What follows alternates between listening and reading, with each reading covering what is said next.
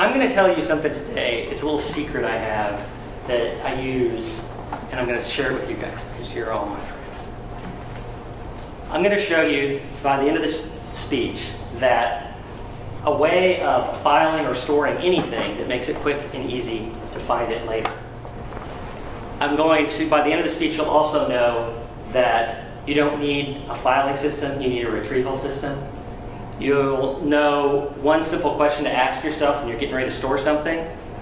And you'll also see how you can apply this not just to paper files, but to anything. There is a multi-million-dollar industry out there on how to store things. There are whole stores that do nothing but tell you how to store things. There are filing systems of all shapes and sizes that have 100 million rules and put everything in its place and give you special folders and everything. All of that is really well and good if that's the thing you're into, like studying file systems. That's not me.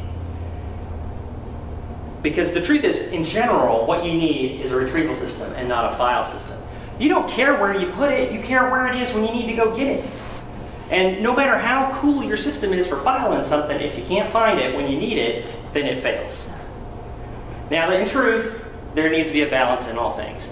And in this balance is your filing system and your retrieval system only need to be as good as you're going to use them. For instance, I have a great filing system and a horrible retrieval system for all my old bills at the house. I have a box underneath my desk, and every time I pay a bill, I just throw it in the box. At the end of the year, I take that box, I put a lid on it, and I pull a new one out and write a new year on it. That's my whole system. But the deal is, I never look at old bills. I would get rid of them, except I can't. I just can't make myself get rid of anything old. So I just throw them in this box so that I don't have to worry about them anymore. But you know what? It still works.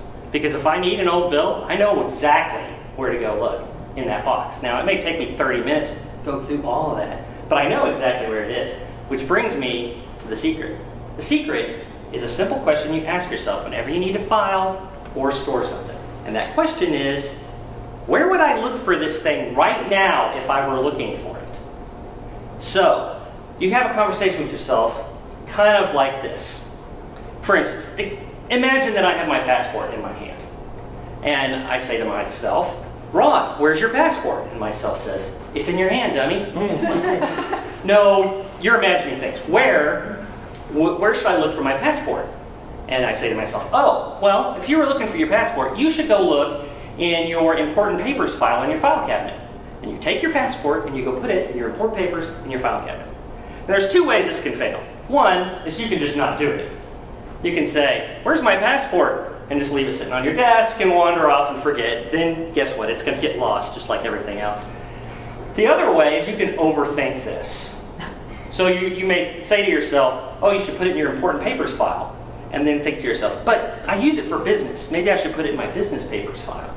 Or maybe I should put it in a blue folder because passports are blue. And then you go put it in the blue folder. And then in May, when Savannah and I are getting ready to go to England, Savannah says, Ron, where's our passports? And I say to myself, oh, it immediately comes to mind. What? Because that's what you use to find it.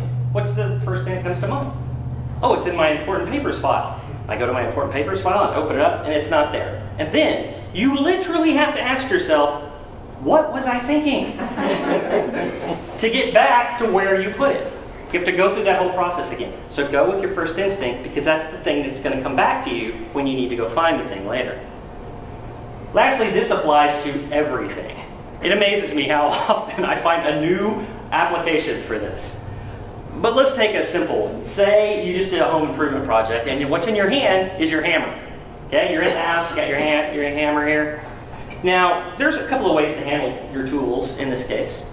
One would be to like to go to Home Depot and buy a $36,000 tool chest filing system that has like little places for every particular tool, and it has a system of organizing them all by the metals they're made out of.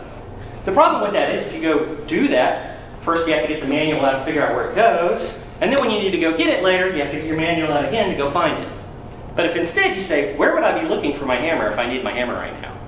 And you say, oh, well, it would probably be in that toolbox with all the other woodworking tools. Toolbox, woodworking tools, boom.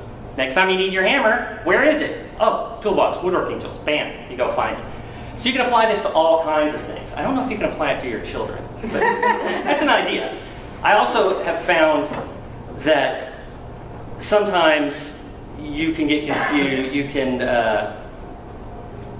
you may have, well, sorry, let me step back on that. I have found the other reason this may not work, and this seems to happen in our house, is if you have a gremlin that goes and hides things. I'm pretty sure our house has one of those because like today, I searched for like 30 minutes to find the SD cards that go in that thing.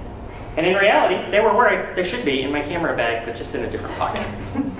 So it doesn't always work, but I guarantee you, if you focus on your retrieval system, and if you ask yourself the simple question, where would I look for this if I was looking for it right now?